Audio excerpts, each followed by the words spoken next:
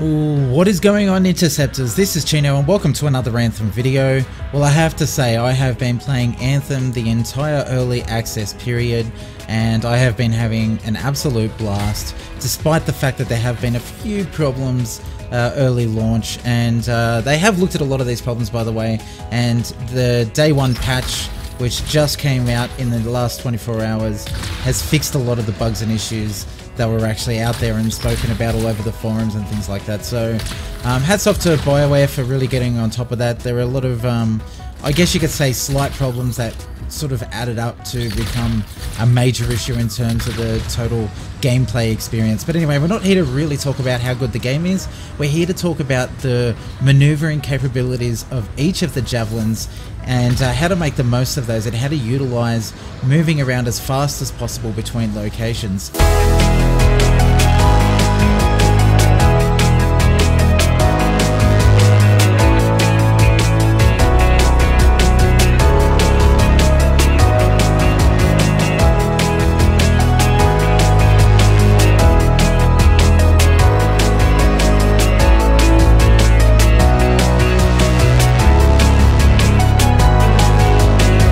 So we are actually going to start off with the Interceptor, and the reason why we're going to do this is because the Interceptor is not only the most complicated in terms of the way it maneuvers and moves around, but it's also the most agile and capable and versatile in the way it moves around. So if we start with the Interceptor, I'm also going to show you the Ranger, and then I'm going to show you the Storm as well, but I'm not going to bring too much into the Colossus, and this is simply because there's not a lot to the Colossus movement system. Being a big tanky unit, there's not a lot to really learn in regards to how to get from one location to the other.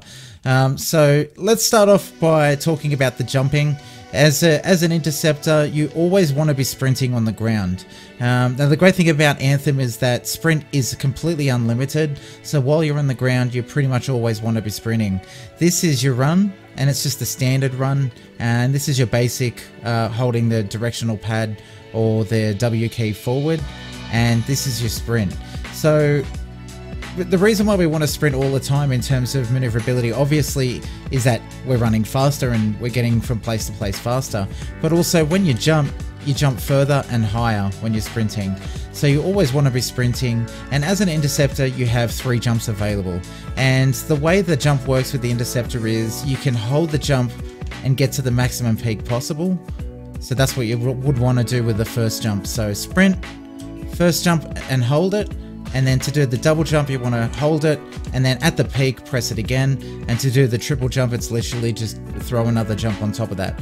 Hold it, jump, jump, and all of a sudden we've gone all of that distance without using our jetpacks at all, without using any overheating or anything like that.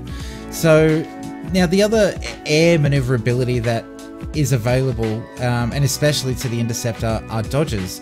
Air dodges are something that not only is something that you need to utilize in the game in order to survive as an Interceptor, but also it helps you in terms of getting from location to location faster, and also keeping the air for the maximum period of time you can without overheating.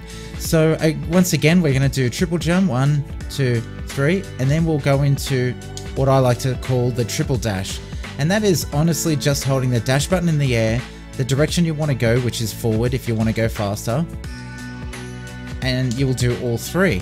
Now if you are dodging and you're trying to avoid taking damage, you can still hold the dodge button and change directions in between each dodge. So I'll just show you now. 1, 2, 3, 1, 2, 3. We'll do it again because that wasn't really great. 1, 2, 3, 1, 2, 3. So I can sort of go in any direction. And while you are flying forward just like this, you can hold left or right as like a strafe, and then use the dodge button to do a barrel roll as the Interceptor. Now, in order to reset those dodges, because you only get 3, 1, 2, 3, we start flying, and then, funnily enough, what we actually do is a melee ability. So right now, if you do an air melee ability, this is the action you will get. And it's, you know, really fancy looking, a sort of barrel roll style ninja type of ability. and it actually does a decent amount of damage, and just like the standard melee ability, that's a detonator move as well. But what matters, and the reason why I'm showing this to you in terms of movement, is because it actually resets your dodges. So 1, 2, 3, we can hit the melee, and then we can actually reset the melee animation by using the dodge again. 1, 2, 3, and we'll go up here.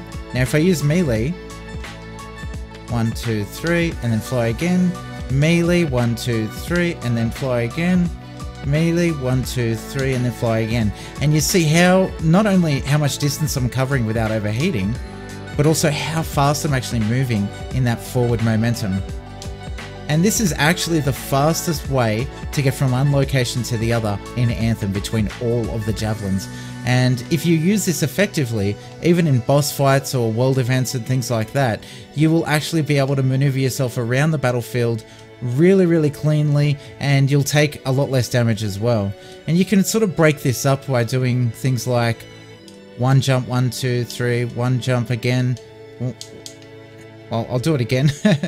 So it's 1 jump, 1, 2, 3, double jump, 1, 2, 3, fly, melee, 1, 2, 3, fly, and all those sorts of things. So this is the best way to move around as an interceptor, and like I said, it's also the fastest way. Now the other thing I'm going to show you is the actual heat bar, and as you can see right now, there's a bar just below the Javelin, and it's blue at the moment. Now the reason why it's blue is because we are cooled, and you can see just on the left hand side there that I've got the buff that says cooled.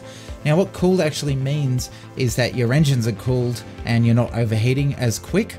Now this also happens if you happen to be above water and hovering sort of just above water, or flying just above water as well.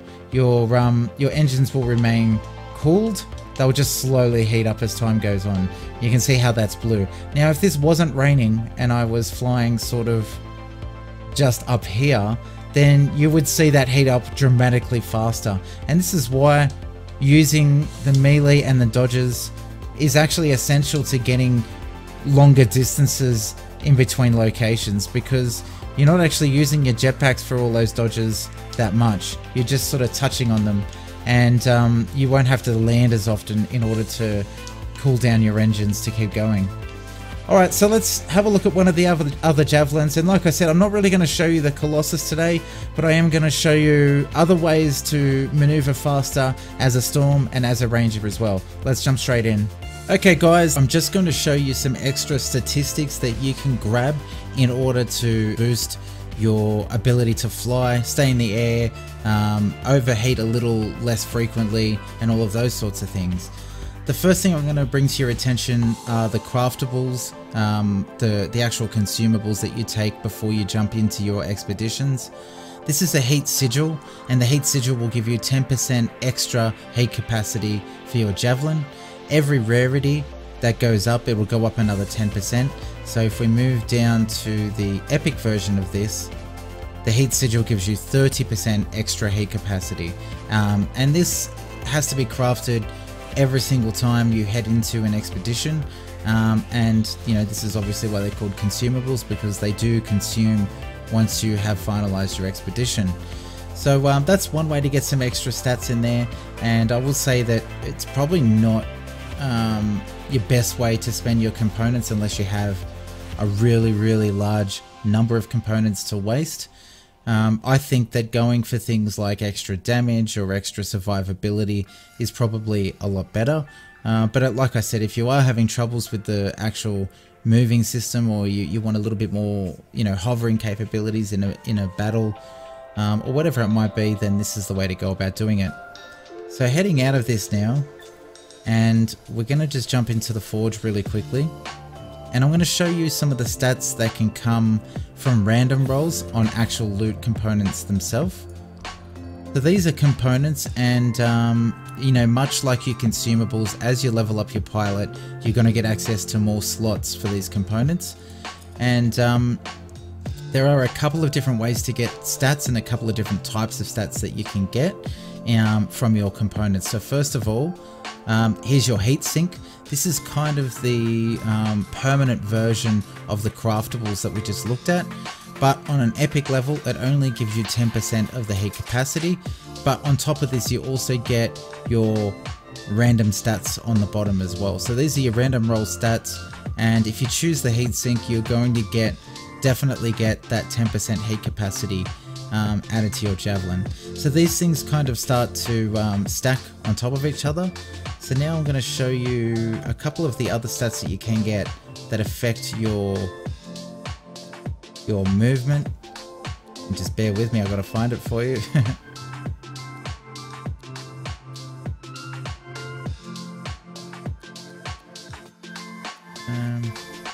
Oh, here we go, here's one. So the first random roll stat is 20% extra thruster life. So pretty obvious of what that is. Your thruster life bar will have an extra 20% added to it. It's kind of like a 20% max. So that's really handy if you are looking for extra stats for movement. There are, I think, 2 more different stats that I've seen. Here's one. This is thruster percent speed. So this one's a little confusing because as far as Anthem is concerned, from what I could tell, the actual percent speed stat has always been relative to actual refresh speed, nothing else, all about that ability refreshing faster. So in that sense, I have to believe that the 6% speed is not about actual movement speed, but it's more about the refresh speed. But that could be incorrect. It could actually be thruster speed, but I'm pretty confident that that's what it is. And then on top of that, you get overheat delay. So this is a 13% removal of the overheat. So the good thing is that I think this adds to, once you fill up your heat bar, it helps you by slowing down the ability to overheat, and 13%. So you can imagine all of this sort of adding up on a Javelin that really has difficulty, and there's a 15% delay. But overall, these are the sorts of stats that you can find within your components, as well as your crafted consumables, in order to gain extra stats for movement.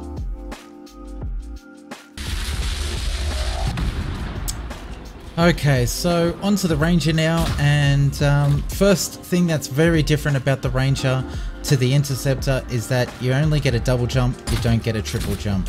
The Ranger has a really nice... the Ranger has a really nice standard jump, as you can see. So holding it actually gets you pretty high, and then the second jump, if you hold it again, gets you pretty high again, but there's not going to be a third jump available. So already there is something tying you a little bit closer to the ground, or preventing you from spending as much time in the air when comparing to the Interceptor.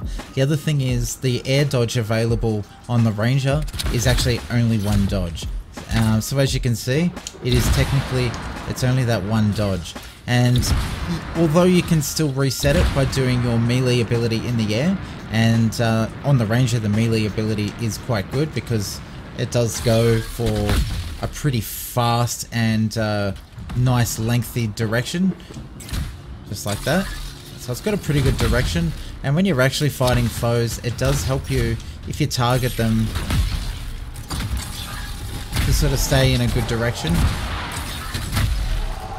But if you use it for a reset option, so we're going to do the same as we did with the Interceptor.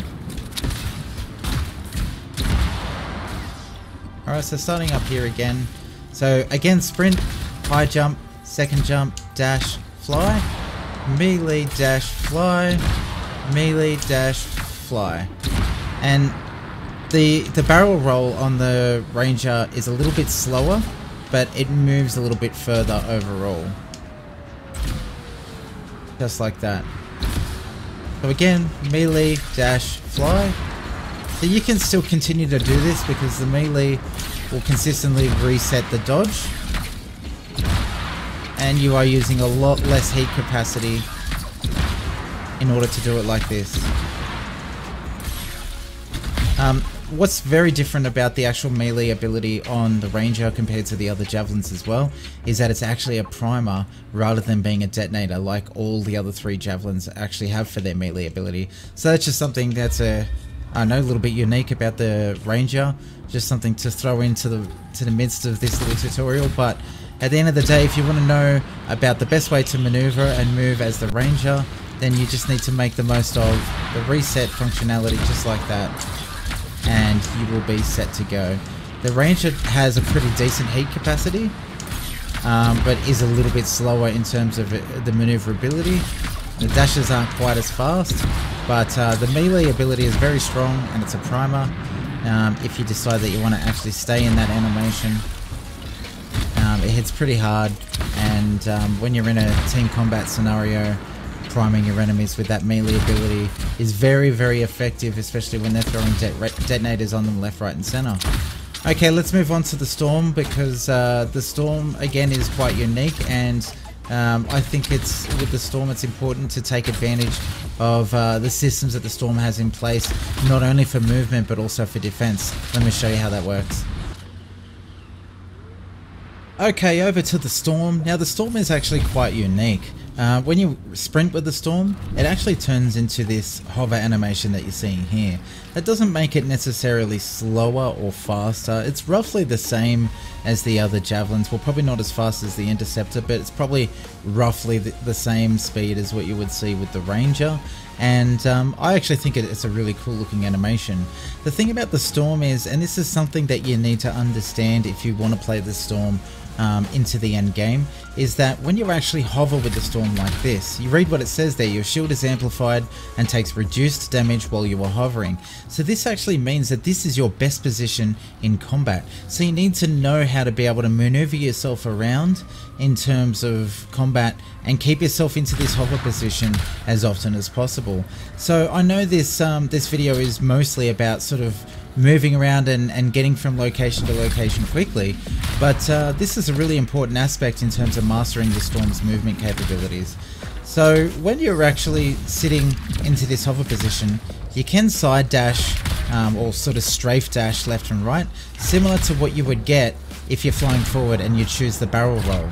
As the Storm, a lot of the dash capabilities and dodge capabilities actually turn into what is effectively looking like a blink, which is honestly, animation wise, looks really, really nice. Some nice particle effects to go with it. But I actually think that it's roughly the same in terms of the barrel roll that you get from the Interceptor and the Ranger, and how well it actually does dodge the opponent's weapons and abilities.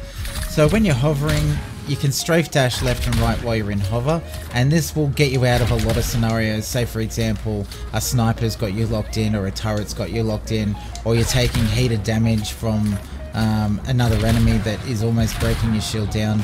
So the great thing about using this rather than flying and using this is that because you're in hover mode, you will effectively take less damage leaving or just before you leave into this dodge mechanic, and when you land into the dodge mechanic as well. So it's a pretty good idea that when you're in an actual fight, that you really want to situate yourself in a position where you can see your enemies kind of from above or on an equal level, but also that within reach there's something to duck behind and get behind cover.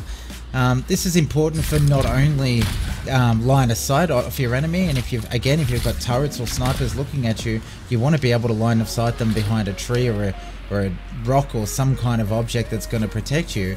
But it's also important too if you're overheating. And again, as you can see, we're sitting in the rain and we're above water, so our systems are severely cooled at the moment. But in combat, even though the Storm has the ability to hover for extended periods of time without overheating, you're still going to overheat from time to time, especially if you are taking fire damage. And with fire damage, much like the opposite effect of water, you will overheat a lot faster and you will need to hit the ground pretty quick. So while you're on the ground, again, the sprint is a sort of hovering looking animation, but also if you choose to do a ground dash or dodge, you will do that blinking effect on the ground. You can do this going forward. You can do this going forward in a jump, and there you go. And you can also do this while flying. There you go. And much like the Ranger and the Interceptor, your best bet is to do the maximum number of jumps you can, and in the Storm's instance, it is the double jump. And again, the Storm, the longer you hold the jump, the higher the peak will be. So there's your high jump. There's your second jump, which is more like a hover or an extension of the actual jump in a very sort of well-controlled directional area. And then on top of that, you've got your dash. So you want to do the same combination that we just did with the Ranger.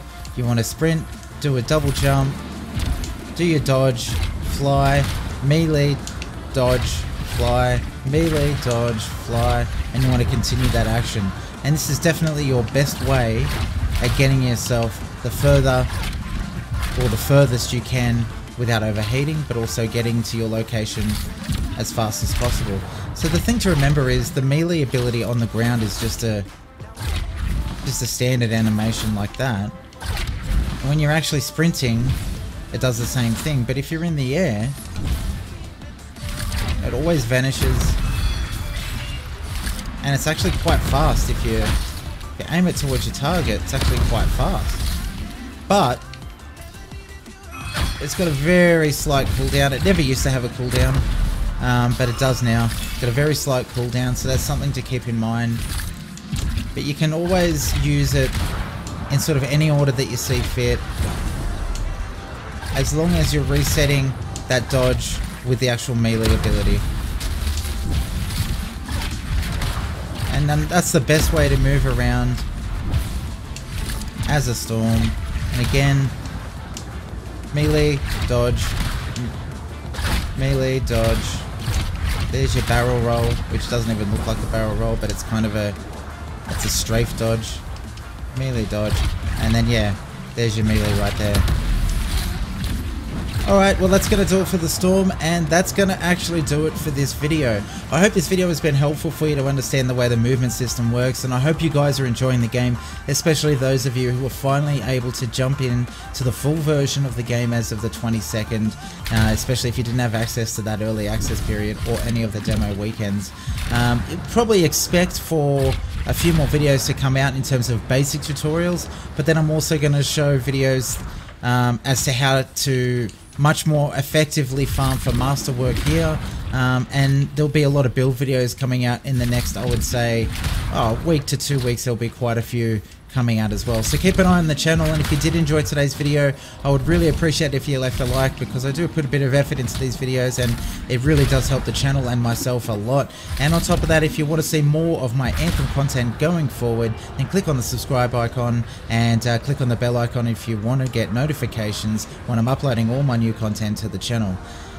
Well, it's finally here. I'm seeing a little bit of lag on the servers, but it seems to be quite stable and I'm impressed with it. What are you guys thinking about how you're enjoying Anthem so far? Are you thinking you're going to continue playing? Are you excited for guilds coming next month? I know I am, because this game doesn't necessarily feel as social as I hope it would have, and hopefully that brings a lot more of a social aspect into the game, especially when it comes to playing Grandmaster.